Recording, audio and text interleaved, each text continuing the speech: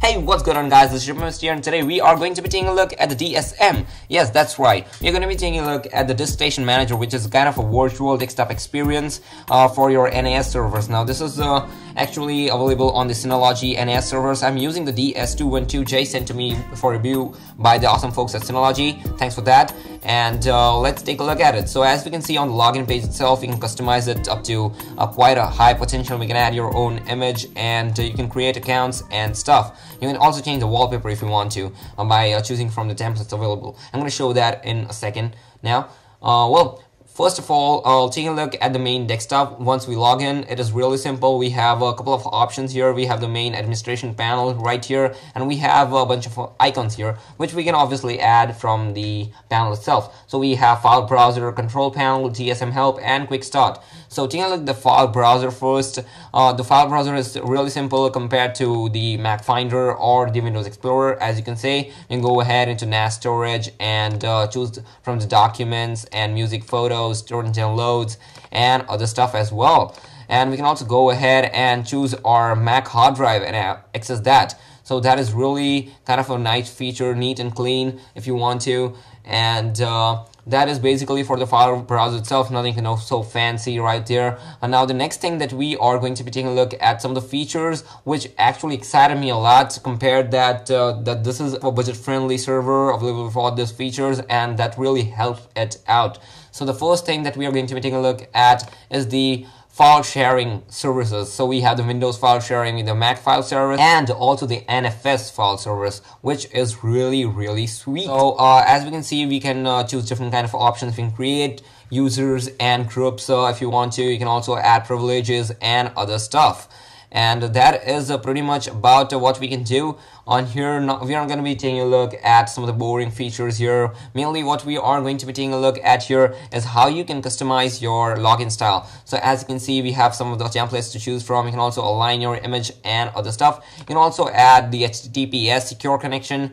So if you want to access it from somewhere else and you're not on a secure connection, you might want to kind of open this up, and it would actually help out a lot. You can also add logs if you want to. Nothing much fancy. You can also add notifications by SMS or anything as such if you're using an SMS service as well. So we can go ahead and choose that, and it would be really simple. Again, we also have the power, kind of for managing options, which are really cool, as it actually occupies a lot less power compared to a computer. So if you are going to be downloading stuff over from the torrent files or anything like that, you might want to keep it aside, because using an computer to do that and using this server, that really helps out a lot, saving much of the power. So I prefer doing kind of downloading stuff on this rather than a computer. We also have two USB ports on this device itself, so we can connect printers, hard drives, and directly kind of make it available all over it. This also supports the AirPrint technology, so if you are connected through a printer, it would go ahead and print through your iPad, iPhone, and other stuff as well. Again, taking a look at the applications, we have the media server, so you can stream music, videos, and other stuff directly onto your PS3, Xbox, and each and every kind of console that you want to, which is really sweet. Thumbs up for that. Again, this also supports the iTunes. You can go ahead and play music wherever you want through the AirPlay devices, and it would actually create iTunes shared library, which you can add files and all that stuff. This also has the capability to uploading directly to Facebook and other stuff. So if you add a photo stream, you can go ahead and add photos through this, and they would be automatically uploaded to your albums on Facebook. The main thing that I loved about this NAS server was the download station. You can access the download station really simply. You can go ahead into the administration panel, as I went here, and click on the download station. And here we are in the download station itself. So as we can see, we have different kind of downloads. You can go ahead and add. We can also search for kind of torrent files if you want to, and put it right onto downloads. So the main reason downloading on this server is it would go right onto your hard drive. It would save a lot of power. And that is pretty much what we want from the technologies coming up ahead. And I think Synology did a very nice job, making the server, because this actually makes very minimal noise. I haven't kind of noticed any kind of noise from the server, even while I'm processing Time Machine backups or anything as such. And it actually takes a lot of less power, so a thumbs up again to Synology on doing that. And that is basically pretty much about what we have on this DiskStation Manager. Other things are a little geeky. You can go ahead and explore the option up yourself.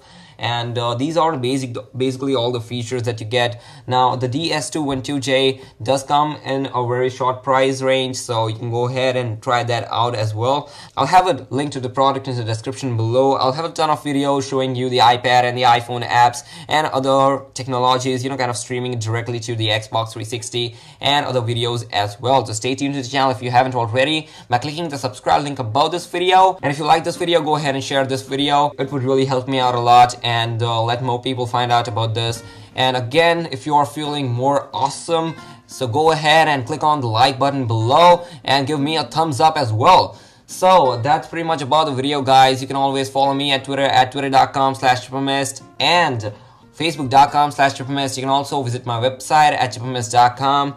And thanks for watching, guys. Again, like the video, comment below if you have any, and until next time, I will see you guys later. Have a nice day. Peace.